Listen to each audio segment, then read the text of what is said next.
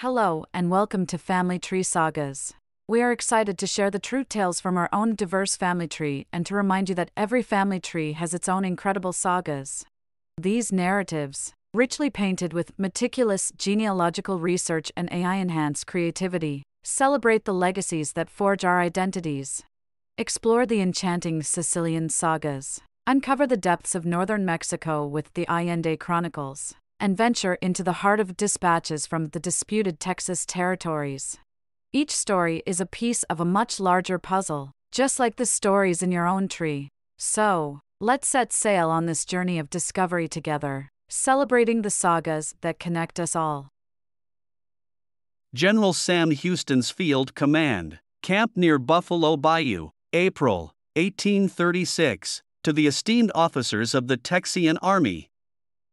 Amidst growing unrest, I implore patience and strategic forbearance. Our current encampment, chosen with deliberate wisdom, serves our advantage, allowing us to monitor enemy advancements while preserving our strength. The enemy, under General Santa Anna, remains unaware of our resolve and underestimates the spirit of our cause. Our collective fortitude during this crucial juncture will define the future of Texas. Let us not falter under the weight of anticipation but hold steadfast in our resolve. Victory favors not just the brave, but the patient and wise. Prepare your men, for our moment will arise as certain as the dawn. The destiny of Texas hangs delicately in the balance, awaiting our united resolve. Yours in the cause of freedom, Sam Houston, Commander-in-Chief, Texian Army. Letters from the Texian Camp, A Brother's Concern and Resolve, April, 1836, to Joseph Mansell Coker, Lawrence, South Carolina, Dearest Brother Joseph. As I sit by the dim light of our campfire, penning this letter, my thoughts inevitably traverse the miles that separate us, finding solace in our shared memories. The tranquility of our South Carolina home seems a world apart from the tumultuous heart of Texas, where destiny has led me. Each night, the cold of the Texian ground reminds me of the warmth of our South Carolina hearth, a stark reminder of the cause for which I now fight. Our encampment is abuzz with the restless spirits of men who, much like myself, are driven by the unyielding desire for freedom. Yet, amidst this, we wait, under the command of General Houston, whose wisdom in these trying times serves as our North Star. Some question his reluctance to engage the enemy, but I see the prudence in his gaze. There is a method to his seeming madness, a calculated patience that I have come to respect. I find myself reflecting on the path that has led me here, from the familiar anvil and forge to the uncertain future of a soldier. Yet, it is not regret that occupies my mind, but a steadfast resolve. I am convinced that our cause is just and that Providence will guide our hands when the time comes. I ask that you keep our family in your prayers, as I keep you in mine. The bond of blood that unites us is my anchor in these tumultuous times. Tell James that his jests are sorely missed, and that I carry our family's honor with every step I take. Though I have not taken a wife nor fathered children, I fight so that future generations may live in a land where liberty is not just a distant dream. When I look to the men beside me, I see not just soldiers, but brothers in arms, united by a common cause. Do not worry for me, dear brother. My resolve is as strong as the steel we once forged together. I will write again as fate allows. Until then, hold our family close, as I hold our memories. Your loving brother, John Jack Coker. War Council Resolution, Camp near Buffalo Bayou, April 20, 1836. In attendance, General Sam Houston, Colonel James Bowie, Major William Travis, Captain Juan Seguin, Scout John Jack Coker. The council convened under a tense atmosphere with the imminent threat of Santa Anna's forces pressing upon every mind. General Houston outlined the strategic situation, advocated for continued patience, while Colonel Bowie and Major Travis voiced the men's growing impatience for action. Amidst the heated debate, Scout John Jack Coker proposed a bold strategy: the destruction of Vince's Bridge to cut off the Mexican army's only route of retreat.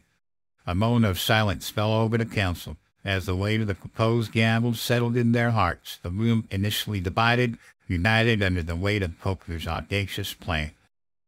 General Houston, recognizing the potential shift in tactical advantage, gave his nod of approval, marking a pivotal turn in Texian strategy. The council adjourned, and a course of action now clear, their spirits buoyed by the prospect of decisive action. John Jack Coker's strategic proposal, date, April 20, 1836, location, Texian camp near Buffalo Bayou, esteemed leaders. In the shadow of impending conflict, I present a course of action pivotal to our triumph. Observations reveal Vince's Bridge, the lifeline of Santa Anna's forces, lies exposed and vulnerable. Its destruction would sever their only route of retreat, tipping the scales irrevocably in our favor. This strategy, while audacious, is founded on a calculated risk that promises substantial reward. General Houston, I recall your cautious words, "You'll be so close, they'll cut you down, boys." Yet, history favors the bold, and our time to act is now. I stand ready to execute this mission, driven not by recklessness but by a steadfast belief in our cause and the inevitable tide of freedom that beckons. Let us seize this moment to dictate our future, ensuring our sacrifice paves the way to victory. Yours in the fight for independence, John Jack Coker. John Jack Coker's diary entry, the eve of destiny, April 20, 1836, Texian camp near Buffalo Bayou. Tonight, the eve of what I sense will be our most crucial confrontation. The camp is a mixture of quiet anticipation and somber reflection. The weight of the coming day sits heavily upon us all, but within me, there's a steadfast resolve that I find difficult to articulate. Today, I proposed a plan that might very well shape our destiny. The destruction of Vince's Bridge could turn the tide in our favor, isolating Santa Anna's forces. As I laid out my thoughts before General Houston and the council, I could feel the weight of every eye upon me, measuring the merit of my words. In this solitary moment, I pen these thoughts not out of fear but as a testament to the belief I hold deep in my heart, that freedom, though bought at a high price, is worth every sacrifice. Tomorrow, we may very well step into the annals of history, not as mere men, but as architects of our own fate. To my beloved brother Joseph and to all who may come after, know that whatever tomorrow may bring, my actions were guided by the love of liberty and the unyielding belief in the cause of Texas. If this is to be my final entry, let it be known that John Jack Coker stood firm in the face of destiny, with his heart anchored in hope and his eyes fixed on the horizon of a free land. As I lay down to rest, I am resolved that tomorrow's dawn will herald the birth of a free Texas, or it will witness the utmost measure of my devotion to our cause. Good night, and Godspeed, Jack. Def. Smith's Address to the Texas Historical Society. Years after the Battle of San Jacinto, near the hallowed grounds where liberty was claimed, I, Erastus Def Smith, stand before you to recount a tale of unsung valor. Among those to whom we owe our freedom is John Jack Coker, a man whose decisive action at a critical moment changed the course of our history. With the foresight of a seasoned strategist, Coker proposed the destruction of Vince's Bridge, an act that sealed the fate of Santa Anna's forces, leading to their surrender and the birth of our great state. General Houston, wary yet trusting, acquiesced to the plan, cautioning, "You'll be so close, they'll cut you down, boys." But it was Jack's courage that steeled our resolve. In recognition of his bravery, Texas granted Jack some land, where he and his brother Joseph founded the Coker community, a beacon of the spirit and unity that defines us. This settlement stands as a testament to their legacy, embodying the perseverance and collective dream of a free Texas.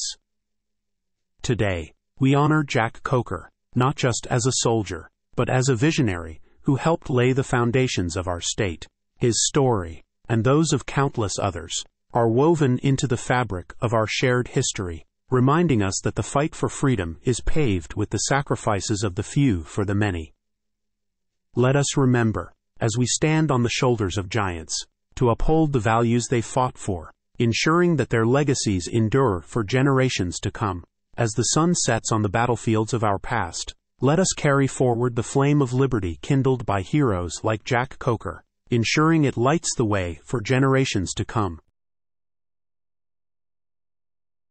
Thank you so much for listening to this family tree saga. We know your time is precious. Please like, subscribe, and look for more at familytreesagas.com.